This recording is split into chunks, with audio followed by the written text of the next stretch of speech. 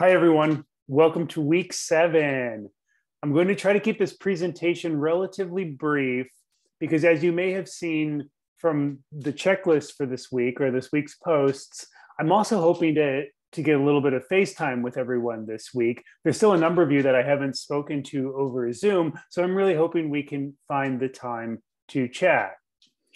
The theme for this week is kind of a joking title called Living on the Grid, as opposed to living off the grid, but it's a reference to the Swiss style, the international style, also called the Swiss typographic style. There's a number of different names for this movement that emerged in Switzerland in the 1960s. And as you know from the readings, this movement relied heavily on using grids, not just as a strategy, as a technical tool, but as a philosophy for design.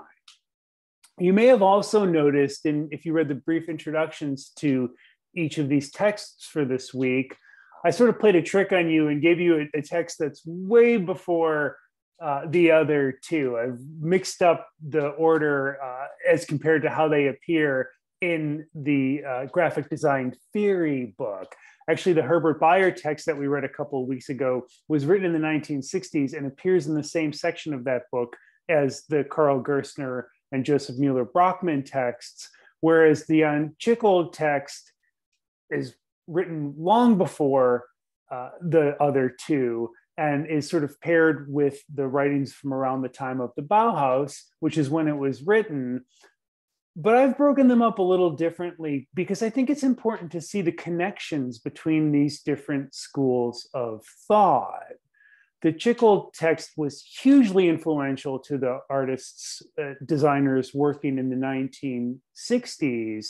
And Chickold wasn't really actually sort of ever a part of the Bauhaus. He wasn't a student or an instructor there. So I think it's fun to see the different connections. Anyhow, we'll get to all of them. Before that, I want to rewind even further and look at exactly what Chickold's talking about in his text, the old typography, right? This is the premise. The new typography must be opposed to something. And of course, there was all different types and styles of typography. But this will give you a sense. This image shows you exactly what Jan Chickold is talking about when he addresses the problems in typography.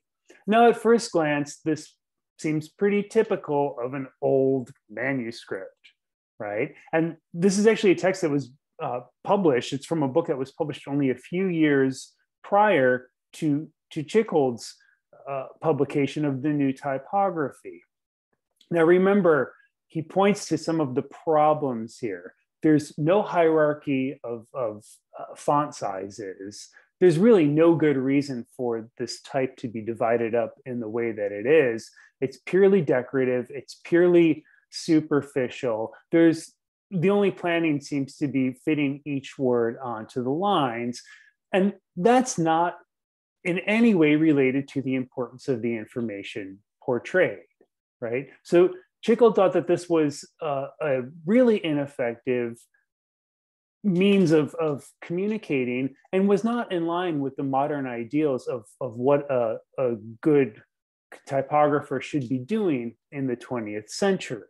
So Chickold came up with a whole new system. We only saw a very small excerpt from this longer, it's a book length piece of writing called The New Typography, in which Chickold talks about all the principles that he believes are important for typographers in the 20th century. And he himself was a trained typographer. He had experience in print shops, so he had a very deep technical knowledge of what he was talking about. So the new typography that he's advocating looks something like this. And you should have no problem discerning the difference between the two different styles, right?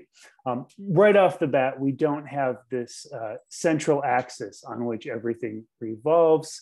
Instead, we have left or right justified in this, each according to the line in which it appears. The overarching principle, and probably the word that appears more than any other in this essay, is clarity. this is the idea, is that typography like this one, like this example here, should be more clear to read. It should create a hierarchy of information. It should follow a rigid system that creates a logical order in which you will approach the content. Now, it just so happens that aesthetically, there seems to be a trend with typographers along the time. And I think it's interesting to compare this. We're building up an inventory of different philosophies about typography. So if we compare it to previous weeks, I think we see an interesting relationship here. Note that Herbert Bayer was deeply influenced by Jan Tschichold. Tschichold came and saw a Bauhaus exhibition and immediately was enamored with the new typography, and then started to create his own work, which in turn influenced different students and instructors at the Bauhaus. So there is a very real and direct connection between the type of work that Jan Tschichold was creating and the ambitions that Herbert Bayer was expressing in his own universal typeface. And both of these are slightly different from the typography that Beatrice Ward was advocating about a decade later in her essay, The Crystal Goblet. Nevertheless, there are interesting connections, and there certainly are some relationships to be seen when we think about the use of simplified sans serif typefaces, which are used for their clarity, for their impact, and for the logical capacities that they might contain. So again, we're sort of building this inventory of typefaces, and we should be thinking about the relationships between not just the sort of final appearance, but also the philosophies behind these different typefaces. It's also important to see some of the ways in which Tschichold was employing his typography.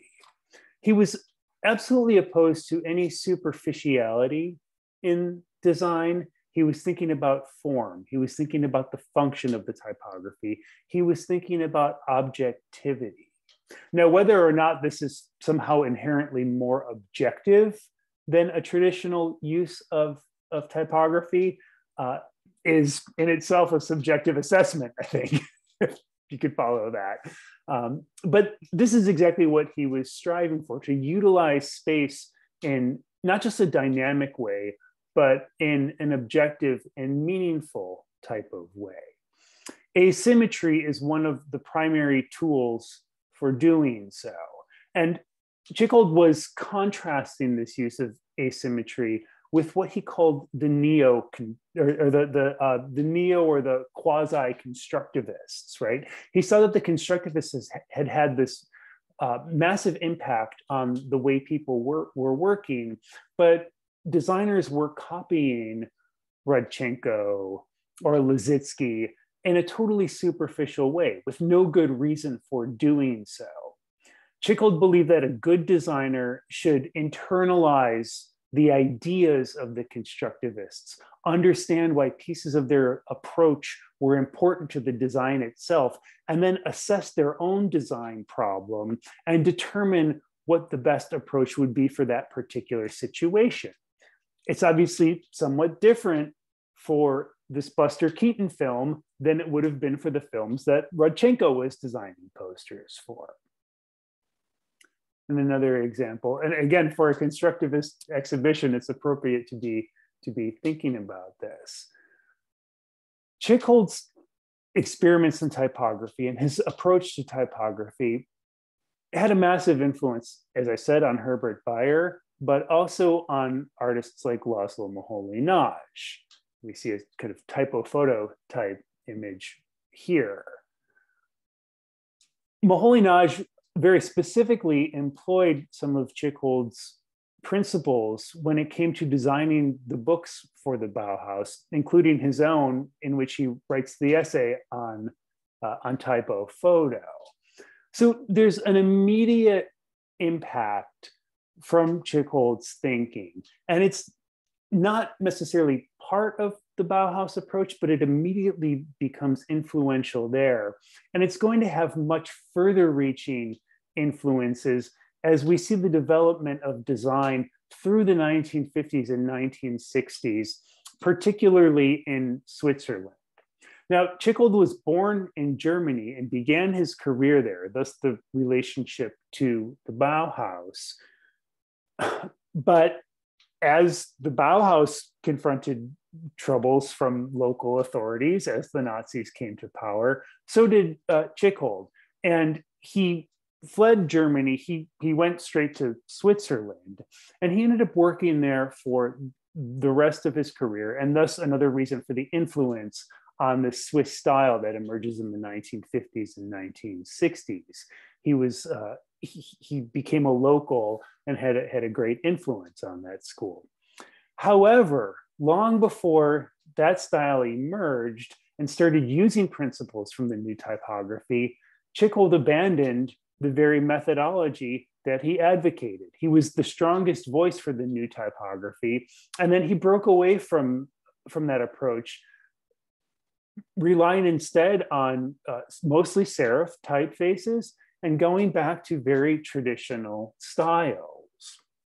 This is another advertisement for a typeface that he developed. Note that this is only 6 years after the new typography. He very quickly changed his approach, and that's because he saw an ideological problem behind the new typography. You might remember a couple of weeks ago, I mentioned there's certain lines in Moholy-Nagy's typo photo essay where he talks about the hygiene of the visible, the clarity of the optical. The same with the same sort of language exists in Chickhold's writing.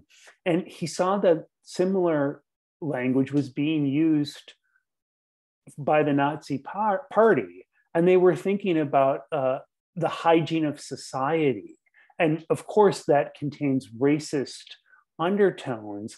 And Chickhold was so put off by this shift in power and so concerned with the technological warfare that was brewing at the time. And he believed his typographic movement might have been a part of that.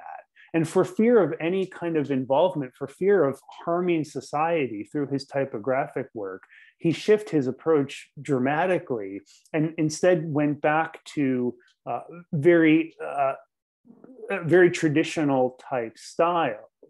We can see another example here. This is a page design from Jan Chickhold, the very author of the new typography. And he continued to work in this way for the rest of his life. He also went back even to some medieval type thinking. And he looked at strategies for page design going back to pre-modern eras, and he started using some of the ratios, some of the principles. This is called the secret canon. There's a mathematical equation for sizing your images, for determining where your type will lie, and for constructing your page layouts. And rather than rely on the new typography through the entire later part of his career, Chickhold instead resorted to this methodology. And this he continued to do for most of his life. However, by the time he was doing this, the new typography had already had a massive impact, and it wasn't all negative. There was a lot of very positive design work that came from it, and really modern thinking, high modern thinking in the middle to late 20th century owes a great deal to the new typography. And there's many great productive designs that are, if not directly influenced by it, certainly related. And that goes well beyond just the typographic. I wanted to show you a couple of examples of different design strategies on completely different levels that I think are very well aligned with the type of thinking that Chickhold was employing. I'll start with the red The Red and Blue Chair by Garrett Riedfeld. This is something you may have seen in other classes. If not, it's an important design object, and it's a piece of furniture design. Garrett Riedfeld devised this chair as something that could be constructed from normal, easily purchased lumber. So you could walk into whatever the equivalent to Home Depot was back in Amsterdam in 1920s. The idea was that you could go to any ordinary store that sold lumber, buy the correct pieces, cut them down to the correct length, buy the 2x4s or whatever the metric equivalent is. And with a tape measure and a saw, you could very easily construct this chair on your own. And he made the plans widely available to anyone who wanted to create it. And then it had to be painted. It didn't even have to be painted in these certain colors. But the idea is you have a modular system here. You have something that can very easily and relatively inexpensively be created by anyone. And it has these qualities of logic, of objectivity, of efficiency, of functionality. And this is exactly what not only Jan Tschichold, but many of the designers in the Bauhaus were striving towards. Riedfeld was associated with the De Stijl movement, which is more or less contemporary to the Bauhaus.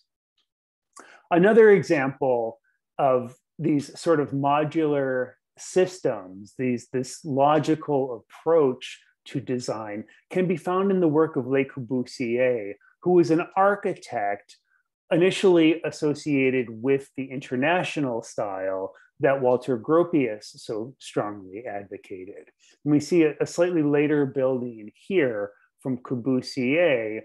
And obviously we're employing some kind of a grid here, and we're looking at this large modular system. Corbusier's idea for a building like this one was that there are different variations on the same apartment.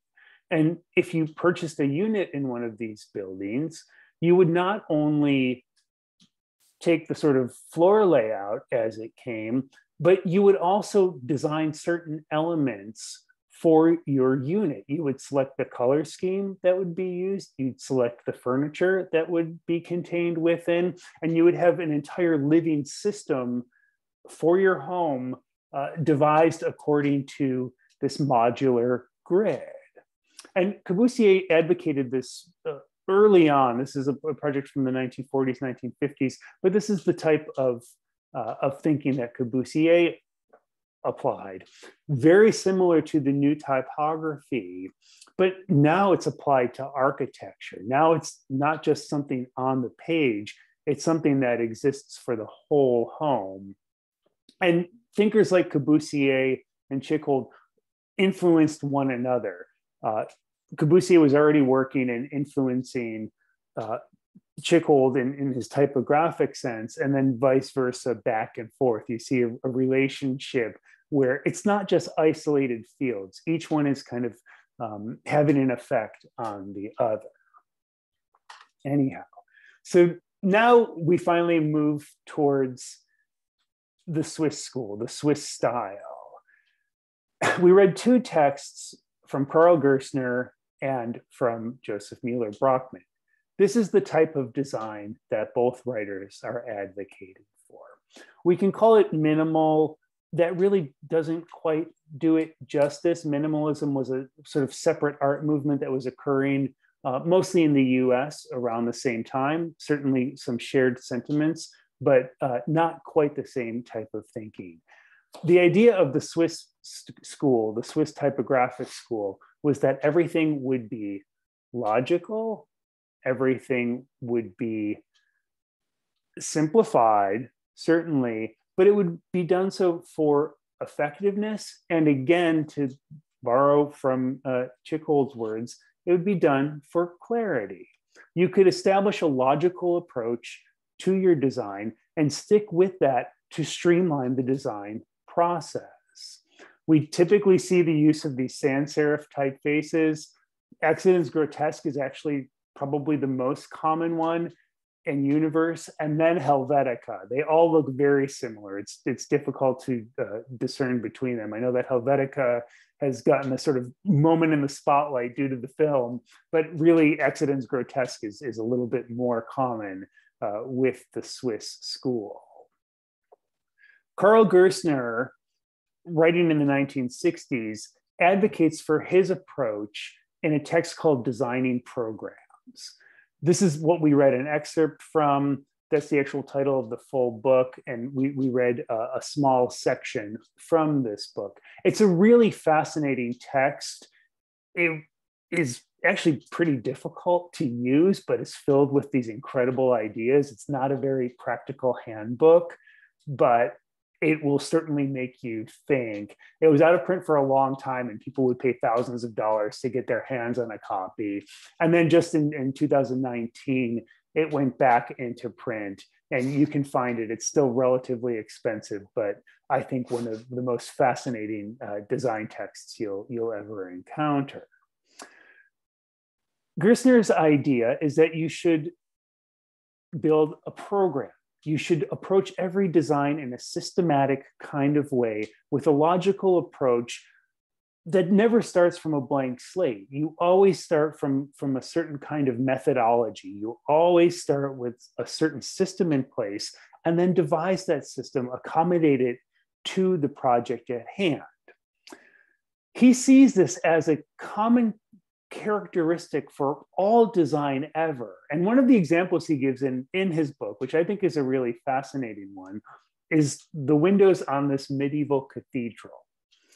He says he would drive past this cathedral every day on his way to work. And what you're seeing is all the ground level windows. He went back and took a photograph of each window. He said there's 16 windows on the cathedral, but there's only 15 reproduced in the book because it sort of it meets the layout a little bit better, I suppose. And he notices something as he drives past these windows every day. At first glance, they're all quite similar. They appear to be the same window. But on further examination, each one is different. What Gerstner determines from looking at this is that there's a program in play.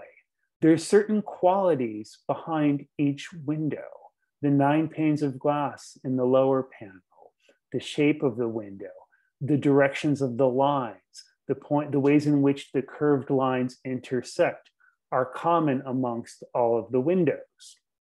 But the architect, the designer of this cathedral, was playing around with a program, had a little bit of fun making the windows, and did each one differently, had a different approach for each window.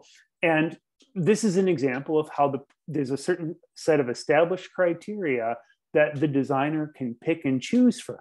And this is exactly what we see in the section that we read in this piece that Gerstner calls the morphological box of the typogram. And if you didn't follow exactly what he was saying, fine. Again, it's something that is a little tricky to follow. The idea here is that whenever you sit down to solve a typographic problem, whenever you sit down to design, you should go back to your table and you can think about all of the questions that you might ask yourself, but do so in a systematic kind of way. We start with the basis of the words. What are the components of the design? Are you designing a logo for a company? Is it a new brand identity? And is it going to be a word, a set of words, an abbreviation, and so on? Then we'll choose the type of typeface we'll use. We'll choose the technique. Will it be written by hand? Will it be drawn? Is it typeset, as in composed? And then what color will it be? What values? Will it be light, dark, medium, and will it be chromatic, meaning are there colors to it, or is it just black and white? The idea, and then we go on, we start thinking about the appearance. Does the proportion change? Does the inclination, meaning is it, and the reading direction, does it appear at an angle or does it appear reversed? All these are possibilities for altering your typeface. The idea is that rather than sitting down with a blank slate and beginning new every time, you know that these are the variables. You know that these are all of the possibilities that you might employ when you're setting type. So why not start with your possibilities and work from there rather than trying to start brand new every time? And this is the type of design that Gerstner develops from this system. Again, we see all these sort of different variables at play, and we see that he's taken this approach. And this time he's added a photographic element to it, but we can still go through and we can talk about the appearance, we can talk about the shades, the values. It is achromatic, it's only black, white, and gray. We can look at the reading direction from left to right, right to left, or combined. We can also look at something like the design. Is it unmodified or modified? Is something added, or is there a combination of these things? Has the form been modified? Really, it hasn't been. All he's done is replaced or shared the N and the Z. And it's this sort of very simple design trick that comes from a very complicated sort of thinking. And it actually proves to be a very effective way to design. He also says that you do not have to do this every time. Once you're used to working in this way, you might not sit down with the box, but the morphological table is still a very powerful tool for looking at others' design, for understanding what a designer has done and taking away the parts that you respect or admire and maybe employing them in your own design. The other example that we see in this text is the modular grid that he's going to use for the magazine Capital. And if you thought the morphological box was confusing, you really have to do some math for this one.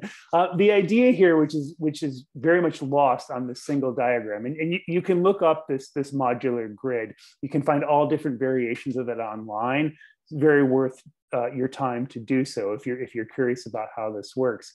But the idea here is that Gerstner recognizes that if you divide this square page into 58 units, you can then have 2 columns. You can create a grid with 2 rows, 2 columns, and then we'll leave sort of two units in between.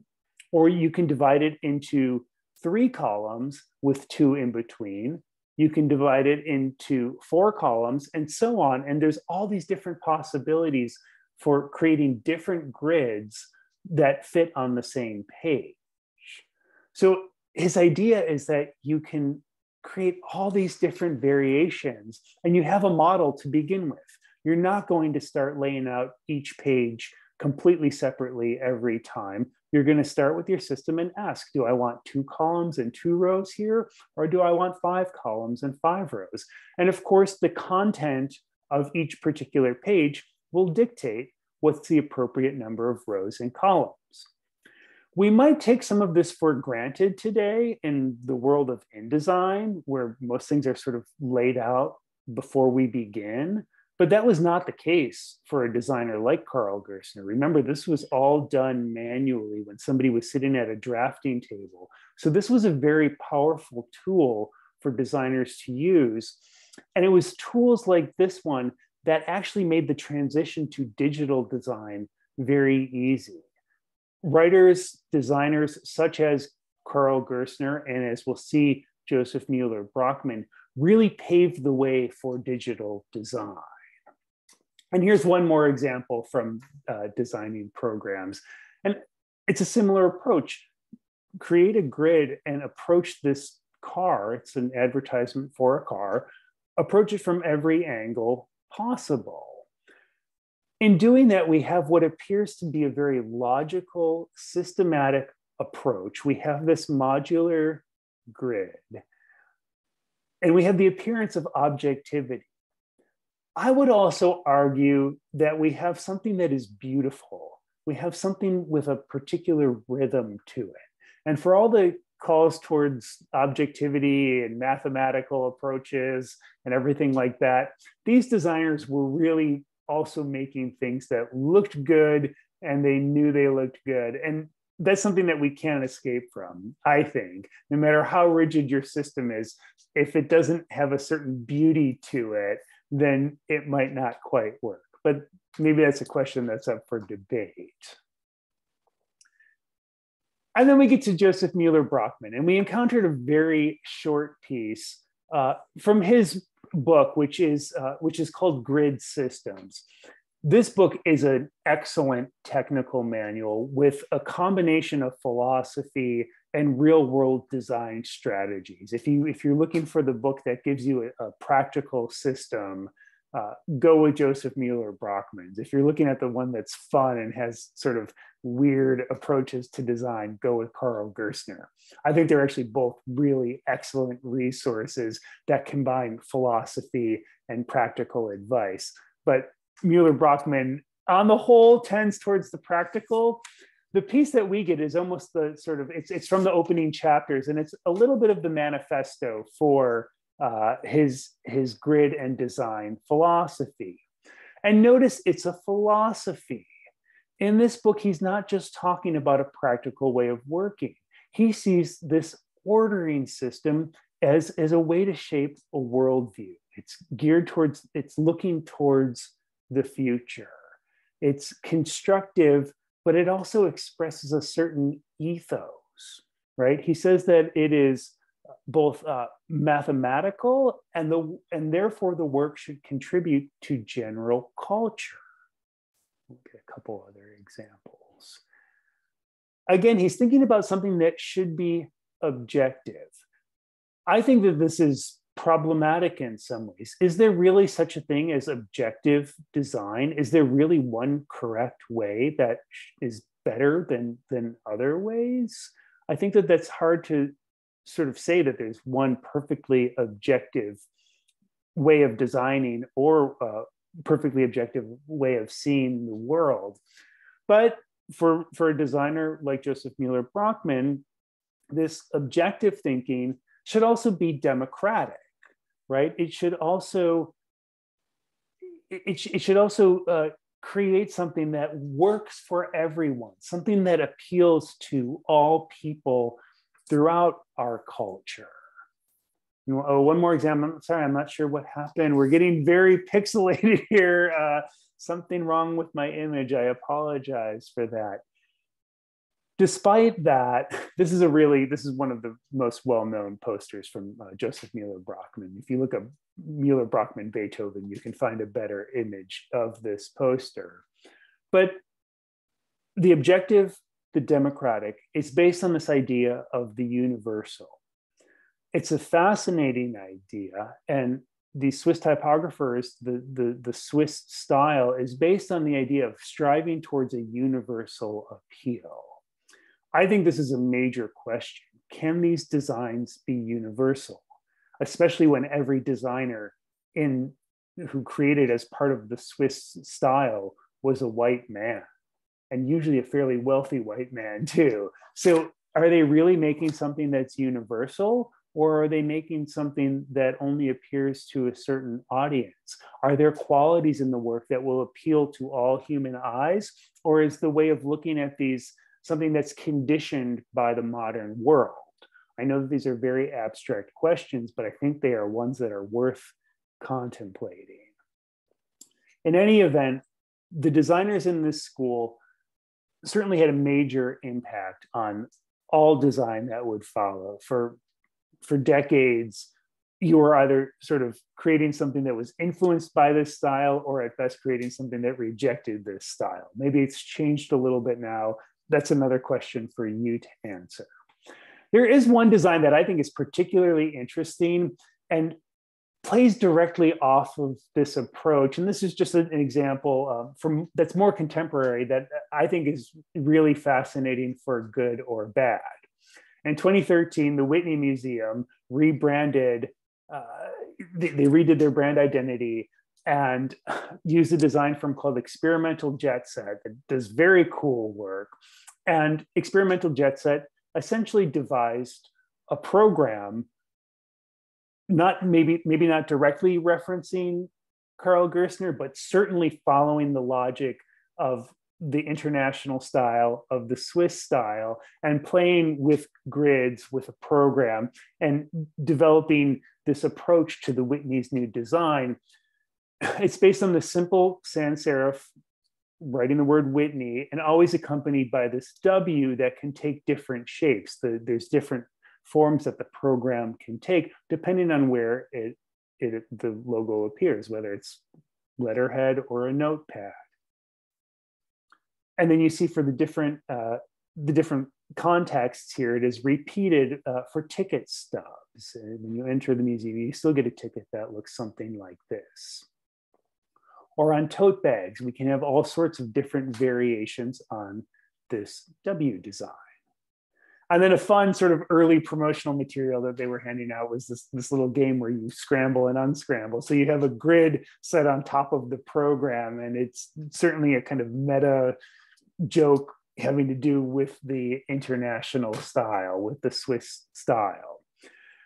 So again, I think there are a lot of questions regarding the validity, the universality, the clarity of the type of approach that the Swiss style calls for. But love it or hate it, this is an approach that has had a huge influence, not just stylistically, but also practically. What we do digitally today is largely based on the methods that people like Carl Gerstner and Joseph Mueller-Brockmann developed. I hope you have questions about this school. I hope that you question it. I hope that there are elements from the readings that you found problematic or interesting. And again, I like to see them added to this post. We don't have a separate discussion this week because of individual meetings, but please comment on this post with your thoughts on the international style, on the Swiss style, on the readings for this week. Thanks.